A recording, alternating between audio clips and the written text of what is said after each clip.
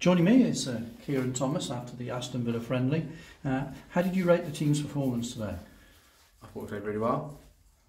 A lot better than Wednesday, I thought. They were a good side. I thought we did really well. It's important to be competitive. It seems to be your nature in there.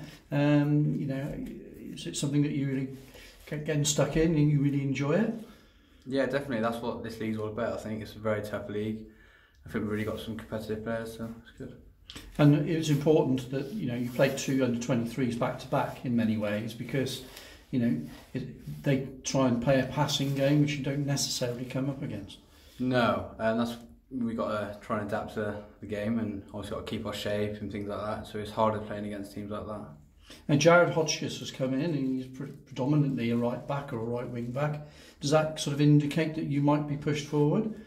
Yeah, I think so. Yeah, I don't mind. I can cover right back, play midfield. Doesn't matter. Jared's a good player, and so I can learn a lot from him. And there's a lot of competition in there. In Tom Owen Evans, Jacob Jagger-Kane, Tom, they're all there. Yeah, there's a lot of good players on our team. So we need people pushing people on. So it'll be good this year. And Spennymoor, a successful team, will look ahead to the big kick-off next Saturday. They had a very successful season last year, so it'll be a good first game, although it'll be a tough one. Yeah, definitely. We're all looking forward to the season getting going, and it's going to be a hard month for us, but we're looking forward to it. And you've got Gloucester as well, your former side, coming up, so yeah. I'm sure you'll be up for that one. I'm looking forward to that one, yeah. It'd be nice to see some old faces, but I'm looking forward to it.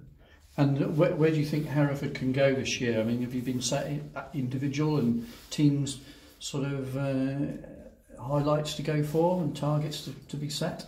We haven't. Obviously, we want to be around the playoffs. We want to win the league, really. When individual things, we just want to do the best we can every week and hopefully go up. It looks as though there is good camaraderie. The Bideford weekend probably helped with that, but there just seemed to be a good atmosphere in the dressing room. Yeah, all the boys got on really well, and the Bideford trip was really good. We all gelled really well, and I think we got a good bunch of lads. Okay, thanks for your time. Thank you very much.